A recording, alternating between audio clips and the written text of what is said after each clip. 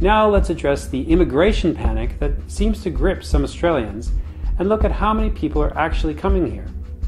As it turns out, the panic is completely unfounded. Total immigrant intake is 185,000 people, while asylum seeker applications represent only 8% of that.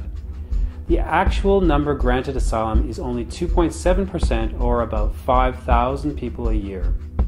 So, Australia currently ranks 52nd in the world relative to GDP for accepting asylum seekers. To put this in perspective, the World Bank and IMF rank Australia as 5th wealthiest in the world as ranked by GDP per capita. We are not pulling our weight, and we are coming across as greedy, selfish whingers lacking in compassion for those in need, while readily being able to provide for potentially thousands of more refugees than we already take.